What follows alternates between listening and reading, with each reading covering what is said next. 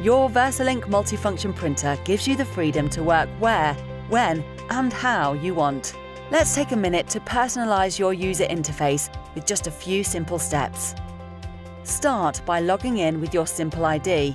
If you don't have one, refer to our Simple ID quick tip video. It only takes a few seconds. I'm going to show you two different ways to customize. First, scroll down to the bottom of the user interface and tap Customize.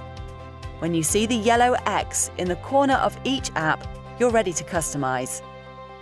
Move apps just the same way you would on your mobile device by touching, holding, and moving. You can also hide apps you don't use. Once you have everything where you want it, touch Done. And just like that, you've created your own personal user experience for your VersaLink multifunction printer. You can also customize within an app, taking your user experience to an even higher degree of personalization. Just open an app like Copy. Every setting you change can be saved as your personal default.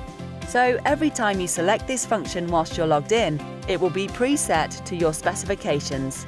Let's say you want two-sided copying to be your personal default.